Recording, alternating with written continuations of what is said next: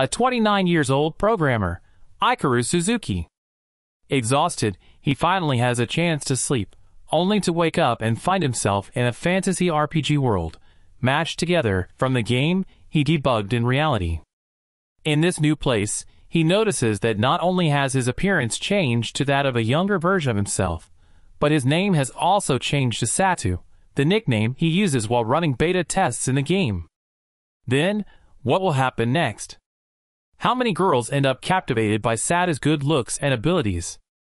Watch till the end.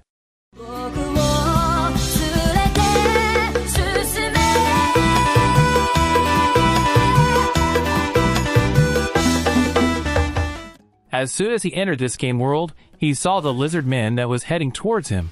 Satu was also hit by the lizardman's attack. As a result, he panicked and immediately activated 3 meteor magic at once, so that they all died from the meteor attack, and his level increased drastically. But there was still a lizard man who managed to survive. Fortunately, Satu managed to defeat him. Satu checked his status, which had risen to level 310. He increased his meteor magic skill, and did a test of the skill to confirm the resulting explosive power. However, the effect of the meteor explosion was too great. Luckily, he managed to get out of that place. Satu used some of the items he had obtained when defeating the lizard men. Not only that, Satu strengthened himself by adding his skill level. In the middle of Satu's journey to a nearby kingdom, he was attacked by a wyvern dragon. Satu was not injured because he had reached level 310. The dragon immediately fled after being thrown by a stones. However, the dragon instead headed towards the royal soldiers and attacked them. One of the mage of the army tried to attack Wyvern, but she was thrown into the sky instead. Luckily, Satu was quick to react by jumping in and saving her. The girl was grateful and fell in love with Satu, the girl named Xena. Xena's friends come who suspect Satu. Satu reacts by using a lying skill so they believe Satu's words and bring him into the kingdom. Arriving there, Satu made a business card and registered it with a level 1 status because Satu wanted to hide his true status from others. He was given a life contract, which had to be renewed every 10 days, otherwise he would become a slave in a kingdom. Satu was looking for an inn when suddenly a girl named Martha grabbed his arm and took him somewhere. Martha brought Satu to her inn. He decided to stay there. He took Martha shopping at the market and meet 2 girls who were being bullied. He immediately helped them. It turned out that they were demi-humans who had become slaves. Feeling tired after accompanying Martha shopping, Satu returned to the inn. In the morning, Satu was visited by Xena, who invites him to tour the city. On the way, they saw 3 slaves being bullied in public. Satu found out the mastermind behind the incident. He silently paralyzed them all and beat him up. Later, Satu said that they had been fooled by the master of the slaves and only wanted to take advantage of the money from the residents, who threw stones at his slaves. Suddenly, the figure of a demon monster emerged from the master's body. The demon immediately moved them all into the labyrinth, including Satu and Xena. Inside the labyrinth, Satu was separated from Xena. He gathered with the 3 slaves who had been bullied before. Because the 3 of them don't have a names, Satu gives the names to all of them. Their name is Liza, Pochi, and Tama. Satu gave Liza a weapon to protect them from the labyrinth monsters, while Pochi and Tama were in charge of monitoring the surrounding area. Moments later, they encountered a monster, but Satu was able to easily defeat it. Then Liza took a core from the monster, which turned out to be a monster core that could be sold. Satu intends to level up the 3 of them to become stronger. After passing through various obstacles, their level increased and grew stronger. Somewhere, they meet the soldiers who were having a hard time fighting the slime monster. Satu and the others came to help and defeat the monster. Not long after, Satu reunited with Xena. They found a treasure chest. In that chest there is a demon monster. The demon immediately hypnotized them all to fight each other.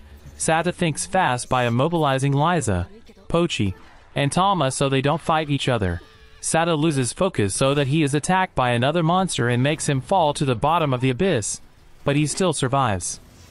Satu goes back upstairs using a mask to keep his true power hidden from others. He fought the demon and threw stones at him.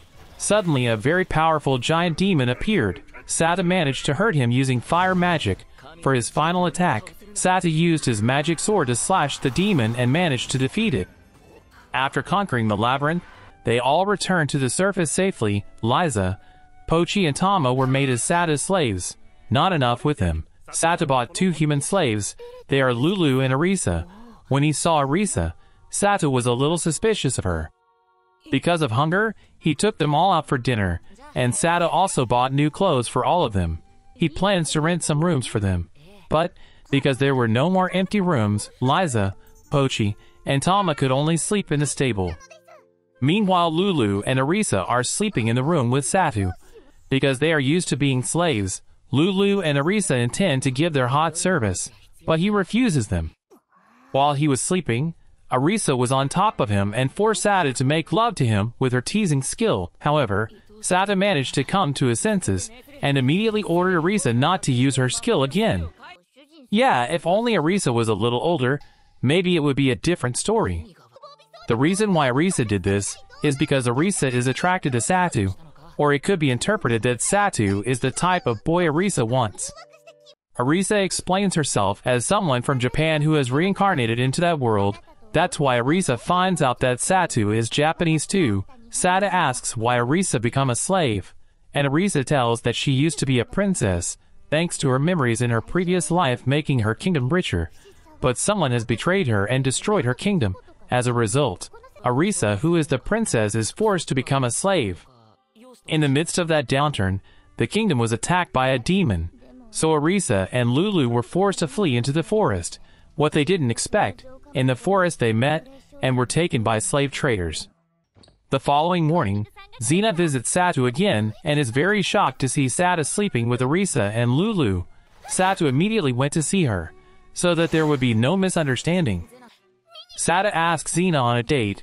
He wants to find a place to live with Xena, and they meet Nadi, a woman who does odd jobs as a maid. She helps Sato find a suitable place to live for him, but all the places shown are not liked by Sato. Sato and Xena continue to watch the drama show. While they are watching the show, suddenly the city is attacked by an insect monster. Sato and the others fight against the monster. One of the monsters broke into Nadi's house instead. Luckily, Nadi was saved by her manager, who is an elf. In short, the insect monsters were defeated. While Sato was walking around the city, he accidentally encountered a shadow monster and defeated them all. They tortured the rat man who was protecting a princess. Because he has no acquaintances in the city, Sato decides to take them to Nadi's house to treat their wounds. Apparently the princess is an elf named Mia. Sato entrusts Mia to Nadi, so that he can rest at his inn until the next morning he returns to see Mia's condition. Nadi, who knew Sato as a merchant, she offered Sato a horse carriage to carry his goods. Sato immediately buys it and asks Lulu to teach him how to ride a horse carriage. In the middle of his practice, Sato saw a suspicious owl. After Lulu managed to teach Sato to ride a horse carriage, Sato went to visit Mize, the rat man who had saved Mia. Mize told him that Mia was being targeted by a mysterious wizard. Suddenly, a wizard appears who intends to kidnap Mia. The wizard is Zen. Sato fights against him. Arisa uses her unique skill and manages to injure Zen. However, Zen immediately took Mia away from there. Seeing that, Sato immediately chased after him, but instead made him trapped in the shadow dimension. Sato managed to get out of the dimension and directly confronted Zen. Unfortunately, Sato was immediately moved out of the labyrinth. He has to explore the maze starting from the first floor. Then, Sato meets Lowly Dryad, who can move him to the 100th floor. However, Sato must give his magical energy to the Lowly. When he arrived at the 100th floor, Sato meets 3 female homunculus and an iron golem. He can easily defeat the iron golem. Homunculus 7 decide to fight Sato alone. However, Sato manages to knock her unconscious, while homunculus 5 and 6 escape to another place. Sato made it to the 200th floor and meets with Zen.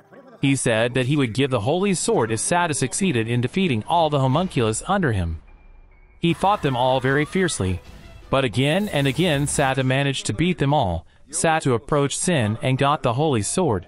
Zen told Sato that he was a reincarnation. After getting a new life, he lives happily with his wife. However, a nobleman snatched his wife and killed all of his family. As a result, Zen intends to take revenge and slaughter the nobles there.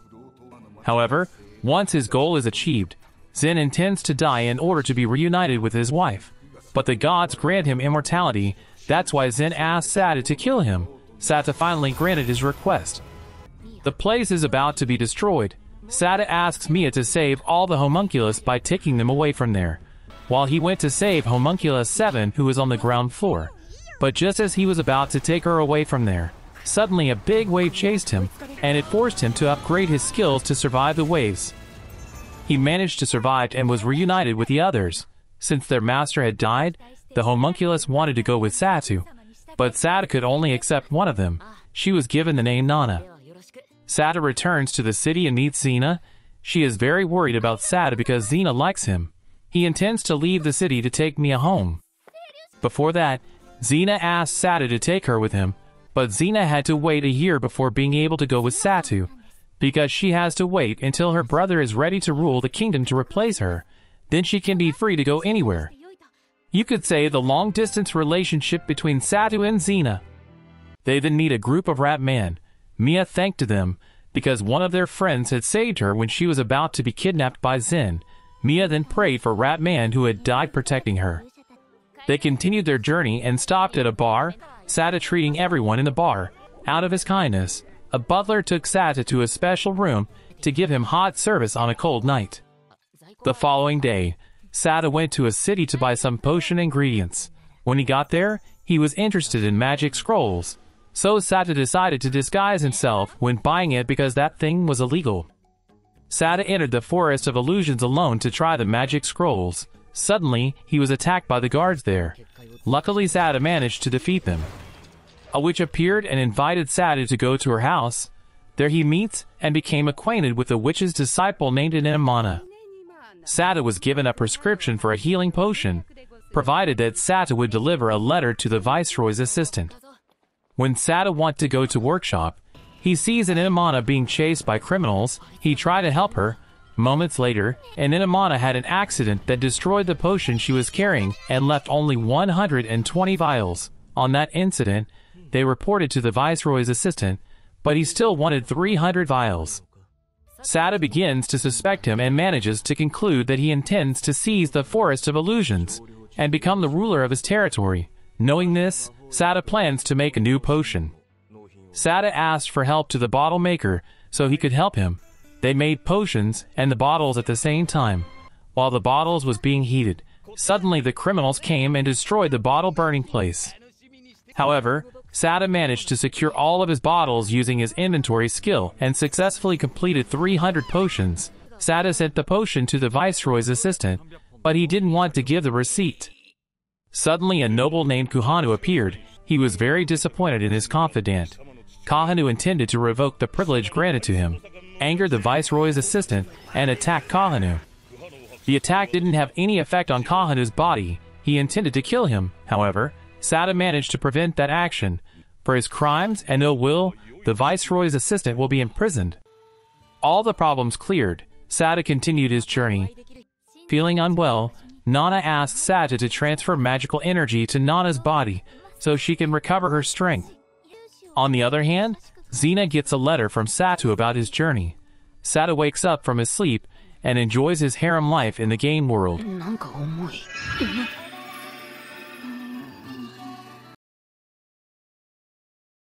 That's the whole story of the Death March to the Parallel World Rhapsody. If you like anime like this, please check other videos or select the videos that appear on your screen. Take care of your health and see you in the next video.